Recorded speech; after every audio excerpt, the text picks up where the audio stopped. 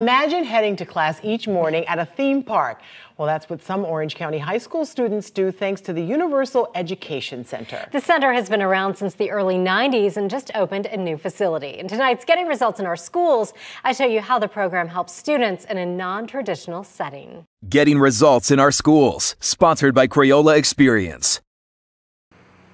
Tucked in with the attractions and roller coasters at Universal Orlando. Yeah, that's crazy, I know. Students like high school senior Olivia Davis are enrolled in a school-to-work program.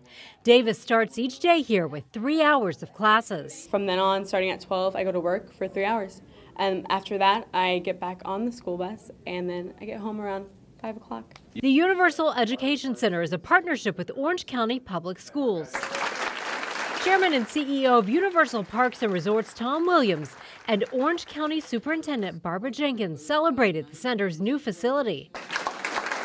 The program offers a low student-to-teacher ratio, and students work a paid job at the park for 15 hours a week. As teachers, we have to cover any holes that they may have. So some of our students may need 2 or 3 math credits or 1 English, and we cover whatever they need to do. Lead teacher Jay Verdeska tells us a key component to the program is the mentor relationship. It's a friendship, really. We like to just talk and hang out, get to know each other. Kat Story works in creative at Universal Orlando. She and her mentee Davis meet once a week. Even if you start here working in food and bev like Olivia does, there's so many opportunities to progress and be developed into a serious career here. If you start here at this program, you have a world of opportunities here at Universal Orlando. There's absolutely no stopping into what you can achieve here at this company. Julie Broughton, News 6.